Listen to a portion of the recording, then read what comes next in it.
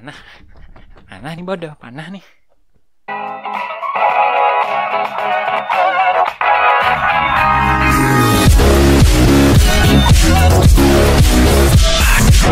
What's up Malaysia? Back again with me, the realest guy in the room. How you guys doing? Dah lama tak main FIFA. You know what?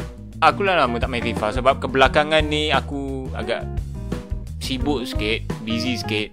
Ya, untuk mencari sesuap nasi untuk diisi ke dalam perutku dan maybe some of my siblings and my father and my mother. All of them. Hari ni aku nak buka packs bukan untuk akaun aku, untuk akaun abang aku. Sebab dia datang semalam ke kemarin aku lupa. Dia datang kat aku, dia cakap, "Koi, kau tak main ke FIFA apa tu semua?" Aku cakap lah, aku minggu ni aku tak main sangat. Minggu ni, minggu lepas, minggu dua lepas tu pun dah lama dah tak main. And dia cakap, lepas tu video macam mana? Dia cakap video stop ajap.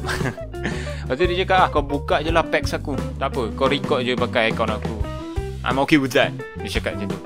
Alright, I'll take it. Hari ni nak buka packs untuk akaun dia lah, bukan akaun aku So, nak tengok siapa je dapat. Jom lah. Tapi sebelum tu, macam biasalah guys, Subscribe. So, without further ado, let's go to the video.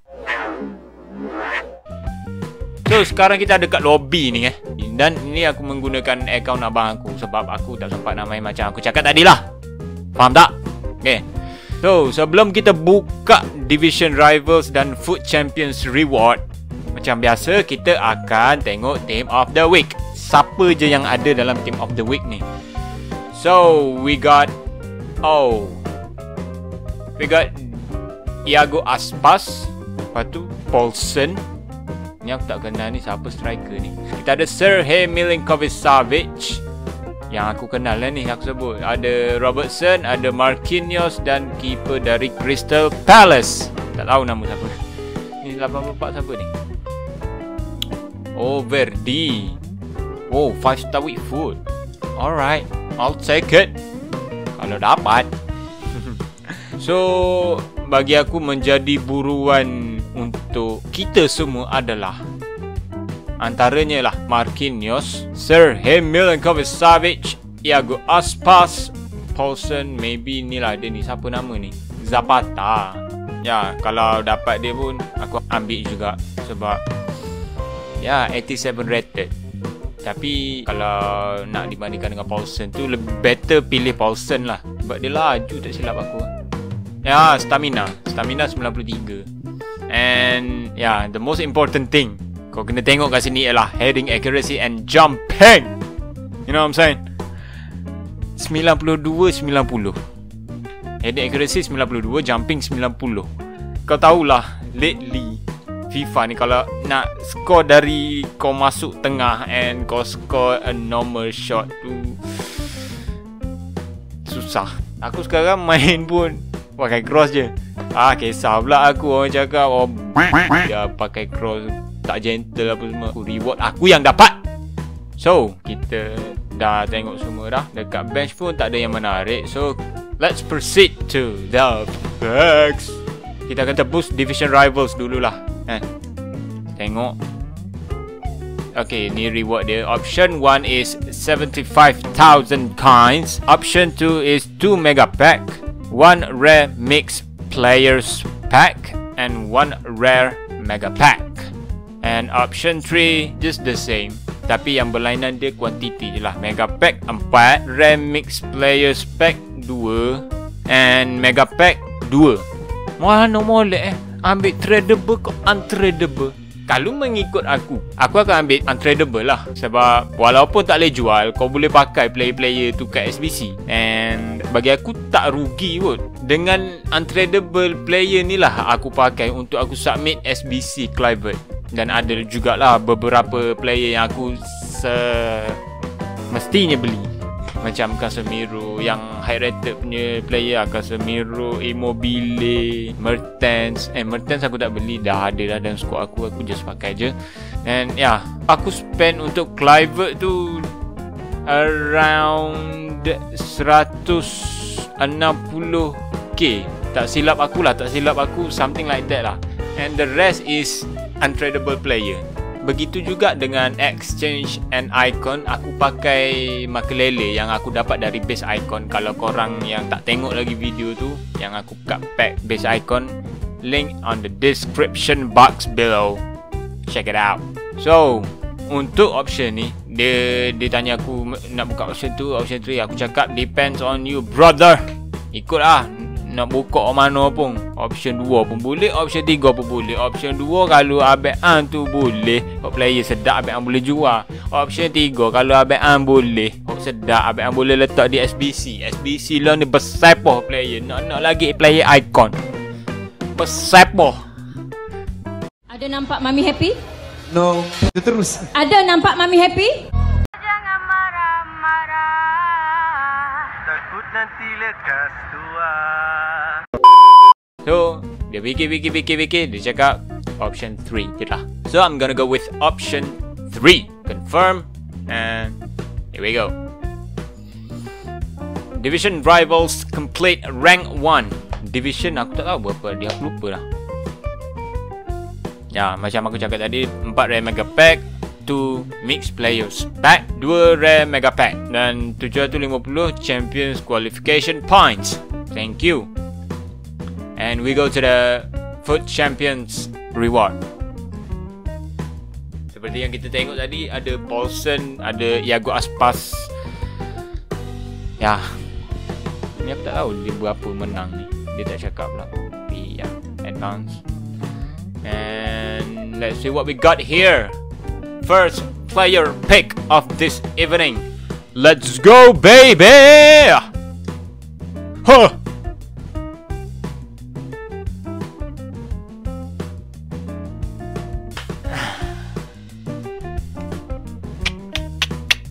NDT ni padu tak? Tapi ya, sebab ni bukan account aku. Kalau account aku just ambil je Vedi ataupun Dabur. And I'm gonna go with man, Vedi kot. Dia tak marah kot, insyaAllah. And my second player pick of this evening. Let's go!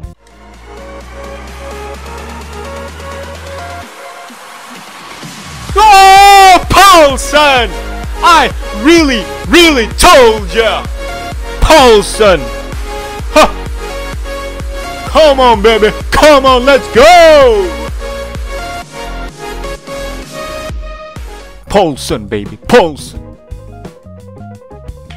Walaupun aku overreact, tapi ya, tak apalah, 87 rated ni kot. Boleh pakai untuk SBC. Kalau abang aku tak nak pakai pun, boleh pakai untuk SBC ya. Tapi pendapat aku lah, kau tengok stat dia, boleh pakai untuk super sub tau. Sebab dia ada heading accuracy dengan jumping. And tinggi dia 6 kaki 4. Bodoh serius, kau tengok tu, 6 kaki 4. Maybe around 190 cm ke atas lah, aku rasa lah. Tak tahu betul ke tak. Tapi ini lah dia punya masalah. Weak foot dengan skill move dia tu 3 je, 3 star. Tu je masalah dia. Tapi ya, aku rasa Paulson ni abang aku akan pakai untuk super sub lah. Thank you so much EA. So let's go to the packs, baby. Rare gold pack, mega pack ada 4, rare mega pack ada 4, rare mixed players pack ada. So kita akan buka rare gold pack dululah, sebab aku rasa yang ni lah yang the lowest pack. You know what I'm saying, baby? So rare gold pack. Let's go. Bismillahirrahmanirrahim. Allahu Akbar. Not a walkout. No, I'm not gonna mad. Because of what? Because of not on my goat. Illicit ni aku pernah dapat dia di FIFA 18, yang team of the season punya card. Okay lah, nak cakap power sangat tu tak juga. Tapi seperti yang kita tahu di FIFA 18 tu, driven shot is overpowered. So aku kerap juga menggunakan dia ni untuk dapatkan gold. So let's go to the next pack. Kita akan buka rare mixed players pack dululah. Let's go. Bismillahirrahmanirrahim. Allahu Akbar. Come on. A walkout. A walkout. A walkout. Not a walkout. Not a walkout. Not even a board. Damn. Ruli. Tapi tak apa. 83 rated. Rasanya lah. 81. Sorry guys. Lama dah tak main. FIFA. Aku rasa 83 dia ni. Tak salah. I'm so sorry brother. Rare Mix Players Pack. This is the last one for Rare Mix Players Pack. So let's go. Bismillahirrahmanirrahim. Oh, a walkout. Brazil goalkeeper. Oh my god, Ederson Moraes. Betul nama dia, Ederson Moraes. Alright, I'll take it. Ederson. Tapi okey lah. 86 rated. So kita ada 4 rare mega pack dan 1, 2, 3, 4, 5, 4 juga. Okay. The first mega pack of this evening. Let's go. Panah. Not a walkout. Not even a board down. Denis Suarez. Still lagi berbaju Barcelona di situ. Bila FIFA nak update? Tapi kalau kau update benda tu pun kau kena maki jugalah dengan netizen FIFA ni. Sebab kau update benda yang tidak diperlukan. Is that necessary for updating something like that? So, our second mega pack. Let's go! Come on. A walkout, please. Not a walkout. A bar down. Center defensive midfield, we got Javi Martinez. Oh my god. Tapi tak apa lah, 84. Aku sekarang lebih kepada ambil packs lah. Sebab sekarang SBC bersepah tu. Lagi-lagi SBC icon tu. So our third mega pack. Harap-harap lah dapat walk out. Tapi sebenarnya susah nak dapat mega pack. Nak dapat walk out dengan mega pack ni susah. Sebab seingat aku lah, tak tahu aku lupa ke aku apa kan. Tapi seingat aku tak pernah dapat walk out dengan mega pack ni. Dan aku harap kali ni dapat lah kan. Weh, sorry. Mega pack. Let's go. Mana? Mari sini. Pakai topi lu. Ni buat apa? Jom.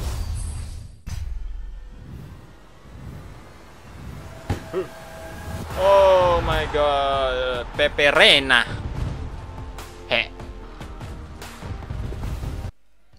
Peperena. Berpelus ya.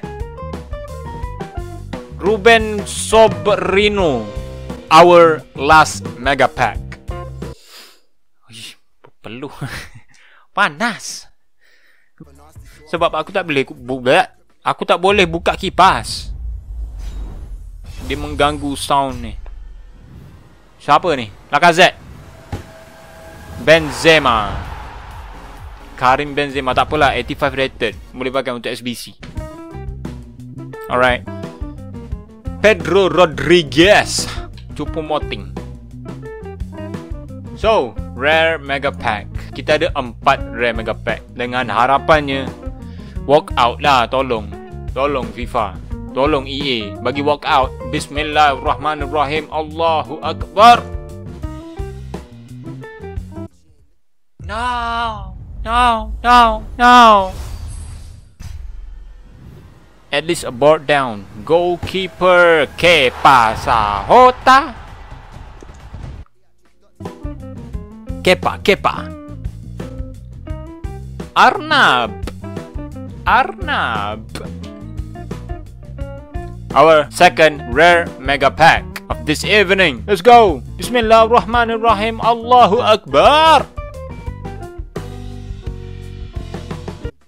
No. Kenapa kau kejam sangat? Striker Alvaro Morata. Oh my god. Please, please. Nak so je walk out. Tolonglah EA, tolonglah. Janganlah. I don't even know what to say. I just got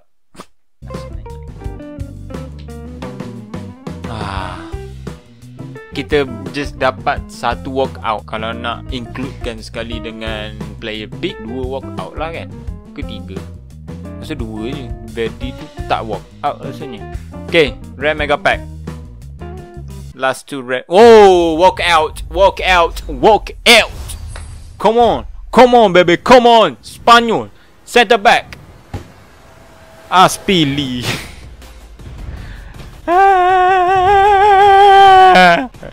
Tolong EA, please. Jangan kejam sangat. Tolonglah. Aspili bomber.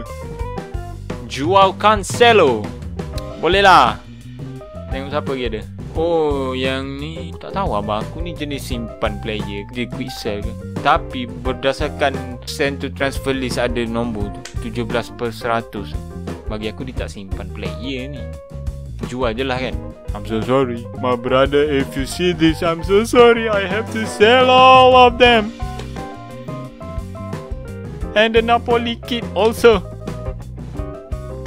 Last but not least baby, rare mega pack. I really hope, walaupun ni bukan account aku nak tengok jugalah pack tu.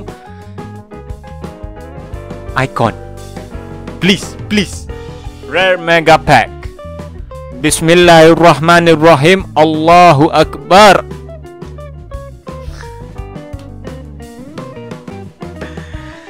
Salute ke bodoh. Rare mega pack, please. Rare mega pack. I want an icon, please. Bismillahirrahmanirrahim. Allahu Akbar.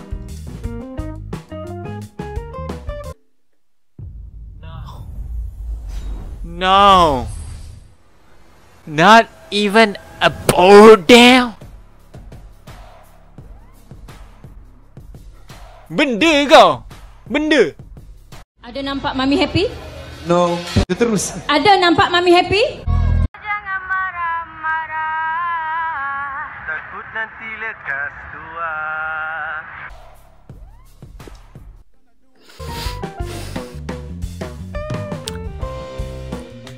Wait. Player pick. Alright. Tapi 75 hingga ke 80 rated player je lah.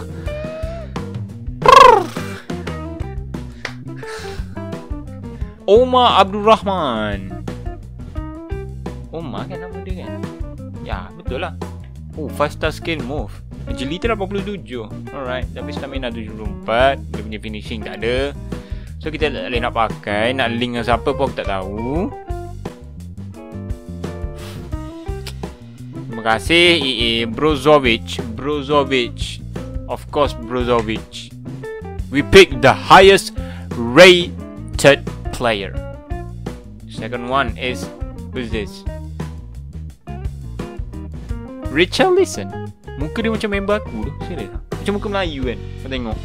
Tapi memang orang Brazil ni kan muka macam Melayu sikit. Kau tengok Firmino tu. Asal mana? Kubang Krian kata tak? Richarlison. Alright. I'll take it.